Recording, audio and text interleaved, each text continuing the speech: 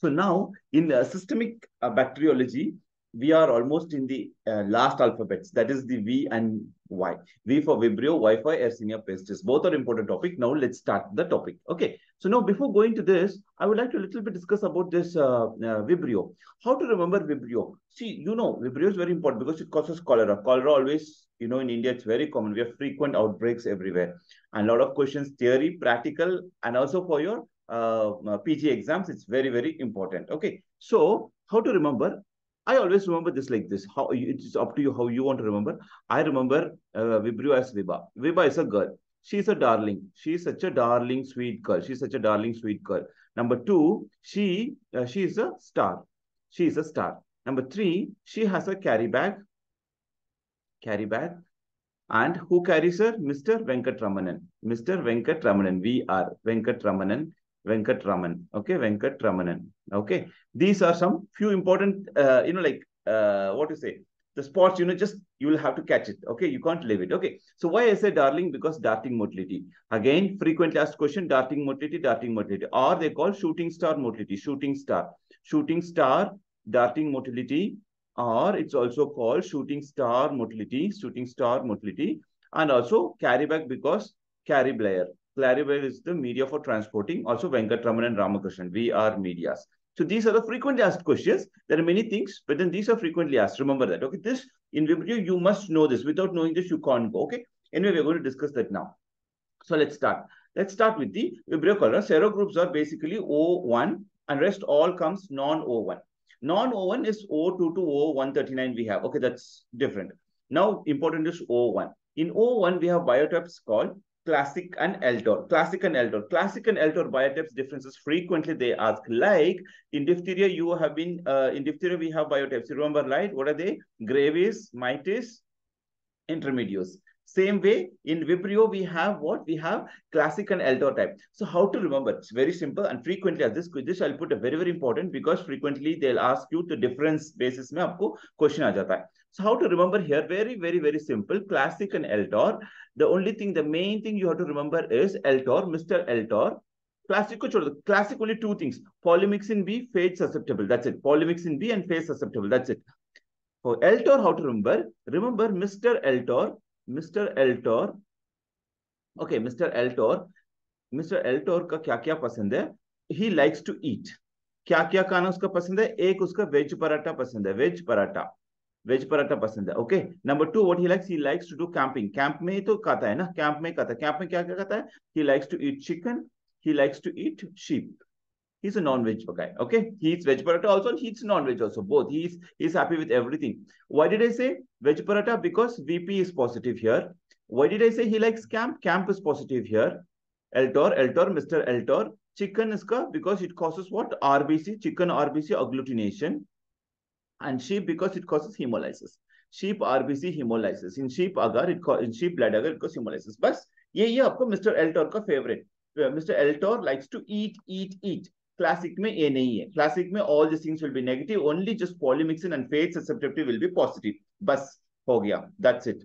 This is the one you're going to see, right? So now next one. So this is over now. VP, CAM, RBC, agglutination. This is for classifying the Eldor and classic type.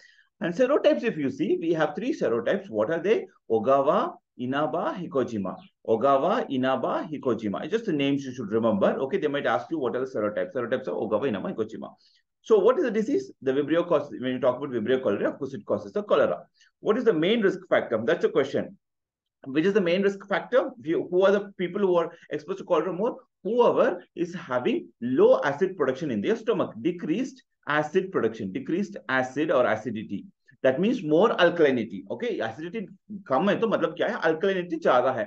So who have stomach में low acidity? Who are the people who have low acidity? People who are having achlorhydria. Genetically, they have achlorhydria. You will see in surgery. Achlorhydria means low HCl production. Okay, and some PPA. PPA is, those are the proton pump inhibitors, the drugs like your pantoprazole, omeprazole, okay, all those things, prazole, anything, even your ranitidine, rantac, anything, any drugs that causes decreased acid production in your GIT, they increase the risk factor of cholera. Okay, and then other one is gastrectomy. Of course, gastrectomy stomach nahi hai, to of course you will have decreased acidity. So these are important questions you can have.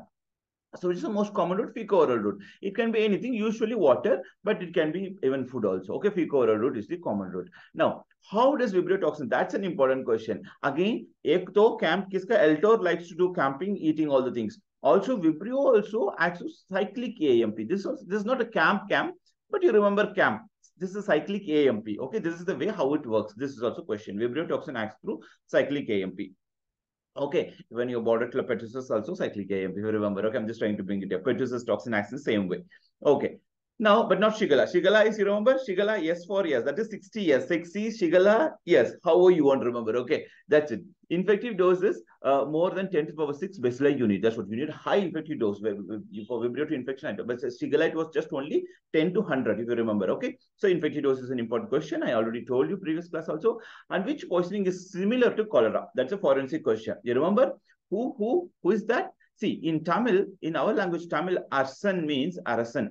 Arasan is a king. Arasan is like, you know, they call Arasan. Arasan is basically a king. So king gets what? King ko kya hota hai? King usually gets cholera. That's what I remember. You remember how you want. Or you remember any person called arson. Arson ke kya? Arsenic poisoning. Arsenic poisoning. You remember anyone with arson? Arson gets cholera. Arson has cholera. Okay, that's it. Very simple. What are the transport media? As I told you, we have 3 transport media, important media. You have to know Vibrio ko kya pasand hai. Ek to Vibrio ko carry bag pasand hai. She likes the carry bag. Carry bag में क्या लेके जाते हैं? Usually she takes what? Sea water. Sea water पसंद उसका. Sea water पीने का पसंद है. Strange. Viva is very strange girl. Okay. दूसरा क्या है? Who carries है? Venkat Ramanan. Our South Indian Venkat Ramanan. Venkat Ramanan. He carries the Viva. Okay. Okay. Just for remembrance. Okay. So transport media. So now you got the answers. Now let's see what are they. Transport media, one is carry bladder. Carry Blair हो गया. विभा के पास carry bag है. इसमें क्या है? सी water. What C water? Autoclaved sea water can be used as a transport media. Autoclaved sea water. दूसरा कौन है? We are media. Venkat Ramanan Ramakrishnan media. We are media. Venkat Ramanan Ramakrishnan media also carries Viva. Okay. Then enrichment water. In enrichment media, see, whenever you get a stool sample, you know, the what they are sending to microbiology lab. So then what we have to do, we want to increase the increase the chance of what? Increase the growth fast, so that we can see. Okay, we have to enrich the organism. So for which is the media we're using? Alkaline peptone water. Frequently asked question. Alkaline peptone water. You can't leave this one because frequently they have asked this question. Alkaline peptone water. Both the transport and enrichment, both are important. And selective media, TCBS and BCA are important. That most specific would be TCBS. This one, TCBS and your TCBS media and the BSA. This is BSA and this is TCBA. Okay, these two. So TCBS is better than BSA, but doesn't matter. Both are right. Okay. Taurocolate bismuth. So means you have a bismuth. Bismuth is the main constituent here. Okay. So remember TCBS and BCA media. Right. That's also a question. Now in gram stain, it's a gamma shape. You already know. It's a gram negative. It's a gram negative. So let me use red color because it's red. It's, you know, usually it is the color, right? Pink color is negative. Gram negative, gamma shape. Sometimes, you know, they call it as the what? They call it fish stream appearance, fish stream, or stream of fish, not the pool of fish. Pool of fish comes with the H decree. Okay, pool of fish, you can see it in the H decree. Pool of fish is in H decree. Pool of fish. वो कहाँ पर आता है? और tram track in H decree. That's different. See, I'm just making a thing because दो जगह में fish आता है. ठीक है? एक gram native में comma shaped vibrio colorized fish stream appearance they have. Okay, remember that one. What about motility? We already spoke. मैंने क्या बोला था? Darling Viva is a star. Darling Viva is a star. So darting motility and other one is your shooting star motility. That's it. Okay. Now biochemical test. What is this test? Can you identify? See, you made a colony with a bile. With using the bile, we made this. We mixed the suspension of the vibrio, and then we are trying to remove it up. Then what do you see? You see a string like this. Okay, what is this? The string. So it is called string test. Okay, string test. So this is for vibrio cholera. For vibrio, the string test is positive. Also question. We have another string in parasitology. I'm not going to talk about that. Is basically you're putting a capsule and all inside. That is also there in parasitology. We're going to talk there. That is GCS. Glasgow coma score, if you remember. Okay, that is G for Giardia, C for Cryptosporidium, S for Strongyloides. We'll talk in the parasitology, but please remember in a parasite also we have a string test. That's also question important. Okay, here the string test is vibrio. Very easy. And of course vibrio, you know, and of course vibrio, see vibrio, it looks like this. You know, usually it's like this. single polar. Like a Pseudomonas also has somewhat like the single unipolar. Vibrio also. So Vibrio oxidase test positive and string test positive. That's it. That's what I want to say. Okay, question. String means Viva. Viva, string se mar jati hai. She puts a string herself and no, of course, she not die. Just remember, okay? Viva, she wears her string on her neck and then she tried to, whatever, I don't want to use that word, okay? So the string for Viva. Viva means string. Viva, she puts a string on her neck. That's it, whatever, okay? Right.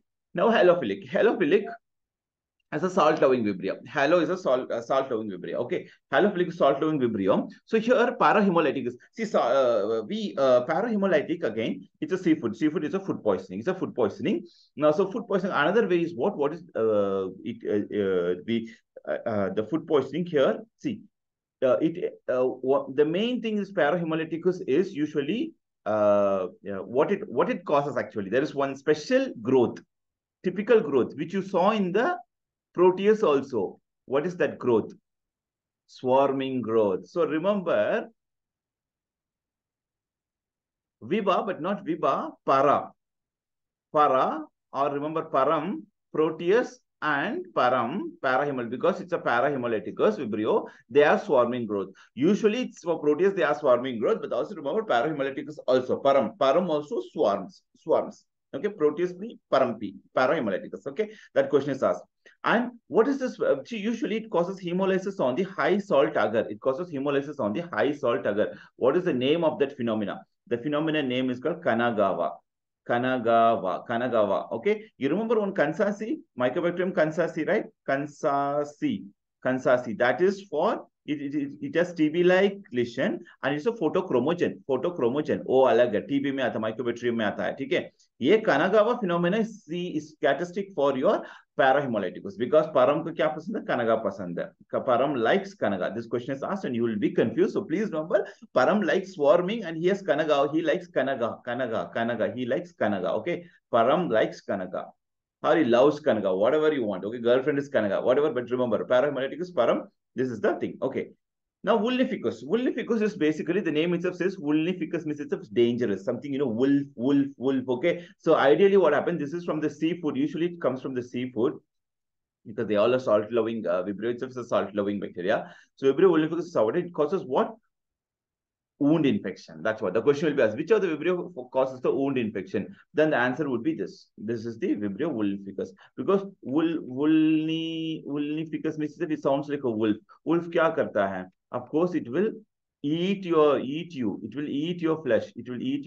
Wound infection. Okay. So that's what. So this is dangerous one. It causes, which of the following Vibrio causes sepsis and wound infection means directly you can mark what? Vulnificus. Vulnificus means like a wolf. Wolf eats your flesh. Okay.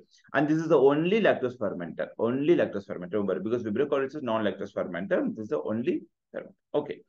Alginolyticus.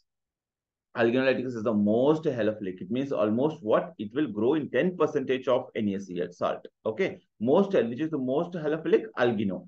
Algino is highest, most halophilic. That's it. Okay. So this is about your Vibrio cholerae or Viva. Whatever you want. Darling Viva, shooting star. And then, Caribbean, Venkatraman, Ramakrishna Media. Apart from that, you should know extra is the Param. Param likes Kanagawa phenomena. And Param is what? Param is again swarming growth. Okay. And of course, your vulnificus is the wound infection means vulnificus. Causes which Vibrio causes? Well, this one, vulnificus. And then your alginolyticus is the most halophilic, which grows in 10% of salt. Okay. NaCl. Now, Yersinia. Yersinia is the next interesting topic. Yersinia, we have two species are important. Yersinia enterocolytica and your Yersinia, which one? Yersinia enterocolytica and Yersinia pestis. Of course, pestis is most important, causes plague. Now, in enterocolytica, the name itself is simple. See, they say enterocolytica. So it causes gastroenteritis. The most important question is pseudoappendicitis was a question asked even in my exam. Which of the following bacteria mimics the pseudoappendicitis or causes pseudoappendicitis means it's your enterocolytica, Yersinia enterocolytica, which is urease positive also. That's it. And urease positive organism from Yersinia, which causes pseudoappendicitis, is your Yersinia enterocolytica. Right.